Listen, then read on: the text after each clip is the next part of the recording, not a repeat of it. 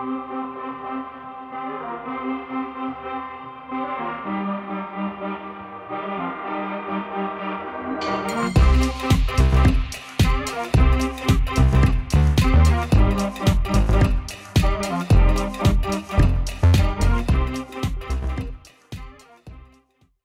you give me the... What? The knife? Yeah. Nice mackerel.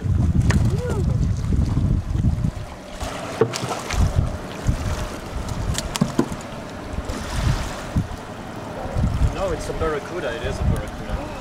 Big one. Nice one. We have it here. Why did I bought a knife if you bring me now this one? I forgot about it. Okay.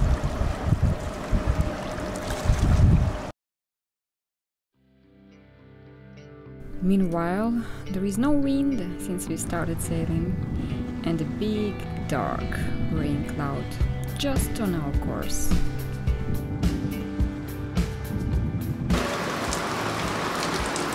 Is it Atlantic Ocean or it's still Southeast Asia?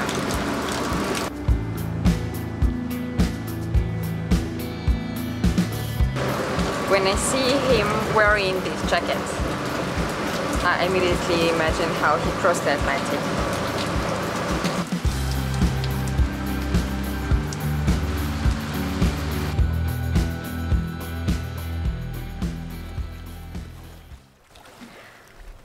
And we safely arrived back to Thailand on a very beautiful island called Lipę. We heard a lot. It's kind of a small version of Similans. But it's closer. Today we are super tired to go ashore, but tomorrow definitely we will explore a little bit the island. Maybe we will stay 2-3 days, we will see, no hurry. Und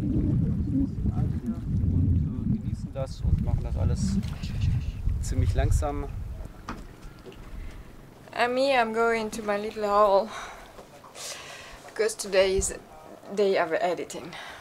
I need to tell you guys what's going on with our story.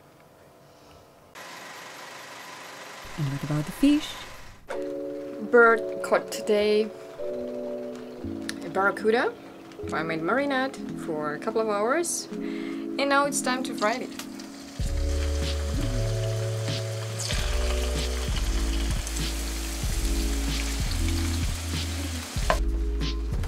Look at this!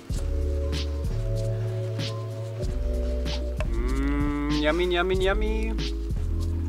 Teamwork. You catch, I cook. Just on a buoy here in Lipę. Even got some neighbors, but it's a lovely place. But now it's dinner time and cold beer time.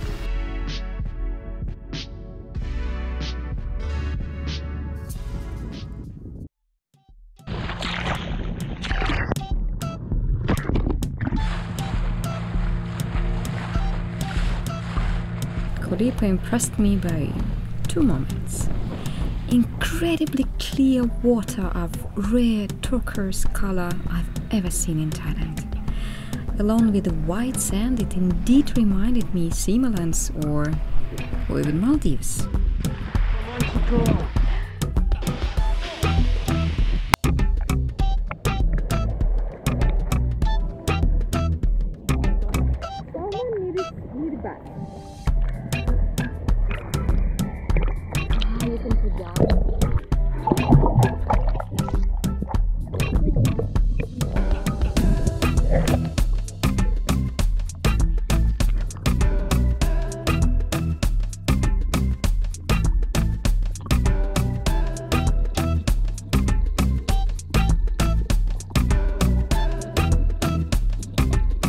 Beautiful, but underwater.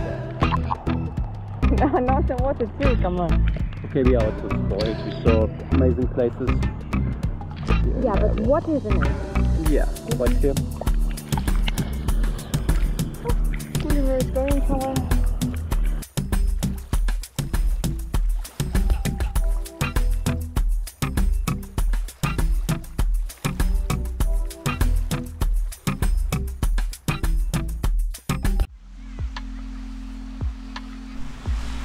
The second impression was about a huge amount of long-tail boats. Hundreds of them have been docked along the coast, definitely more than the actual amount of tourists. And that's how we go to the bar.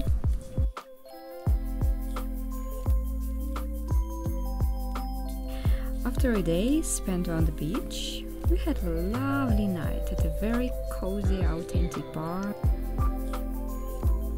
Perfect end of the day. Just another island, we thought.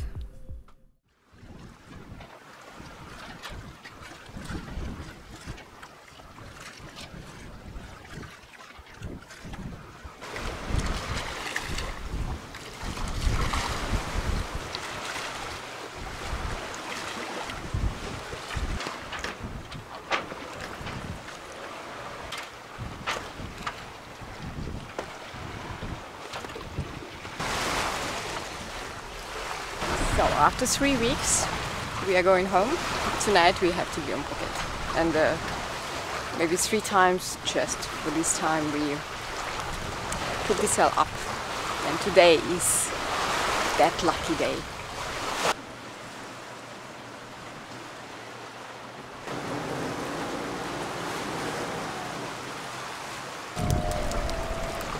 Bigger one than yesterday.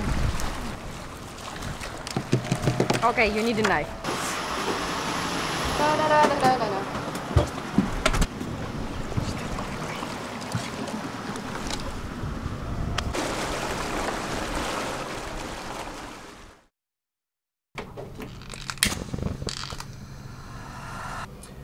Please watch carefully, and I hope it will help you to avoid the mistake we have done. One of my greatest fears is having a fire accident on the boat. Theoretically, you are well prepared for such kind of situation.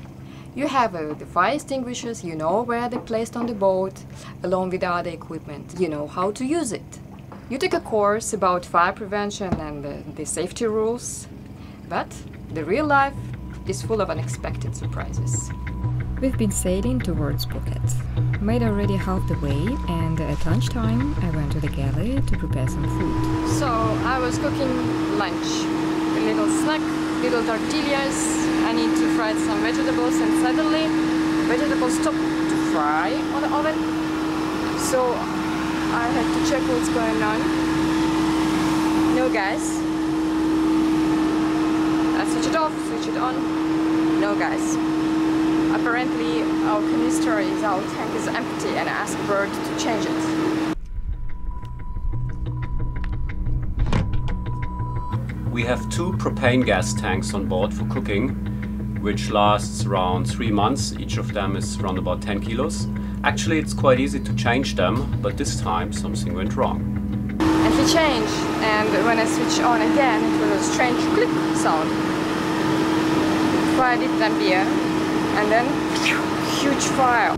Suddenly, I heard Elena screaming from the inside, and of course I rushed to her to check what's going on. And the whole oven was full of fire and the flame like 20-30 centimeters high. I was completely shocked, got panicked, and forgot what side I turned the regulator. We didn't know if the gas was still opened, and maybe we had a leak on the boat right now. Next moment, I ran to grab the fire extinguisher and open all hatches in the salon and in the boss house. I had prepared this. Right, if the gas was leaking, that I doubt, but we weren't sure. It's heavier than air and it will collect on the floor level.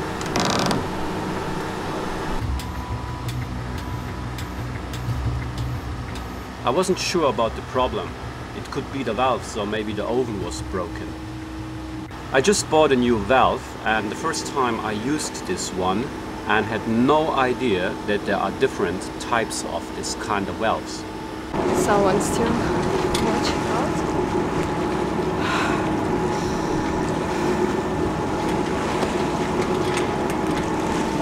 So, what was the problem? I figured out a little bit later, because there are 2 types of valves. I just bought a new one and had no idea that there are high pressure and low pressure valves. I bought the wrong one. I just installed it, a brand new one, and this is why we had a very high flame, because of the high pressure of gas, which is very dangerous, because fire on board no one wants to have, and that can go very wrong quite fast. And after Bert changed the valves, I was struggling with myself because I was so scared to turn it on again. So I had to make it. Yes? Oh my god.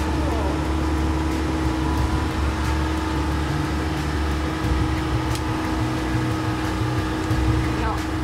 Yes, working. Now it's the same like before. Okay. Because this is a low pressure valve and this was a high pressure valve. Okay. Now I know that there is a difference. Well prepared. Go to put it back. Maybe not. After lunch. After cooking. We never know.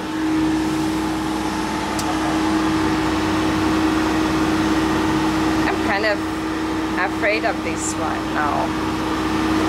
The lesson what we've learned after this accident.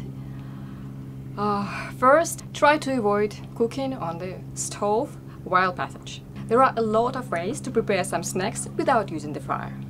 Valves can be different. I had no idea because they all look similar to me, and in the shops also no one told me or asked me about for what do I need it. Anyway, we learned, and I hope you don't make the same mistake as we did.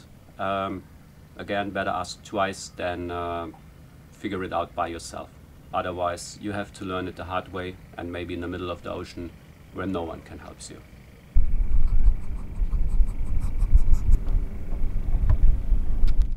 It was a long day, but we safely arrived to Phuket.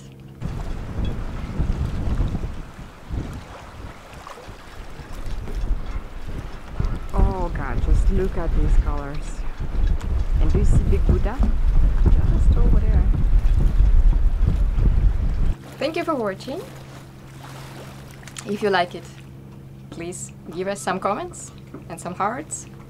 And subscribe if you want to follow our journey. See you next time.